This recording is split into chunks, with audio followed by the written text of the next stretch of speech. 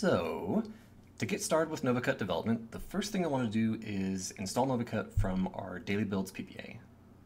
So open a terminal, and then type sudo apt add repository PPA :Novacut, spell it right, /daily.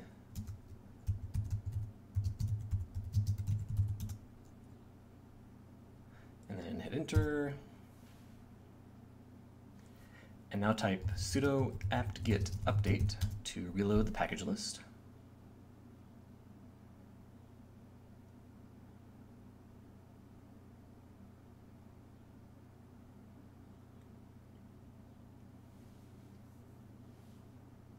And now you want to install Novacut, which will drag in all of its dependencies, and also BZR. So sudo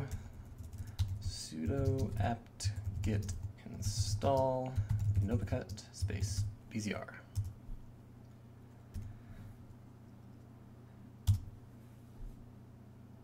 So one nice thing about using our daily PPA is Novacut's still moving pretty quickly, so we do tend to make dependency changes pretty often still. So if you're running the daily builds, you'll automatically get those dependency updates. So even if you're just working from the source tree, the accessory packages you need will be there automatically. So I'm going to show you how I like to set up my kind of BZR workspace. You can do it a bit differently, but it's good to do it the way that the rest of the team does. So when we're trying to explain workflow issues, we have the same layout we're working with. So the first thing I do is I make a BZR directory. And then I'll go ahead and grab the Novacut component. So I like to work with a shared repo. And then inside that, I create a checkout of the trunk branch. So BZR checkout LP : Novacut space trunk. So trunk's going to be the directory that it's inside of this local repo. Oops. Type it correctly. So unless you're a member of the Novacut Dev Launchpad group, you can't commit to trunk.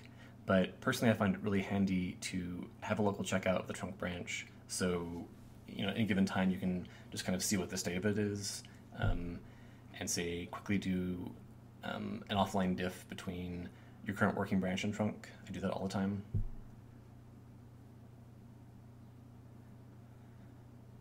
So do some stuff, and then at any point, say a few days pass and we made more commits to the trunk branch, if you just BZR update, that will bring in the latest changes.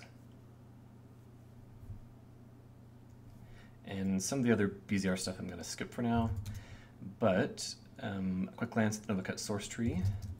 The UI folder is interesting. And yeah, so that's kind of the starting point. And then in the next tutorial, I'm going to introduce you to working with Dmedia, and then the one after that, working on the Novacut UI.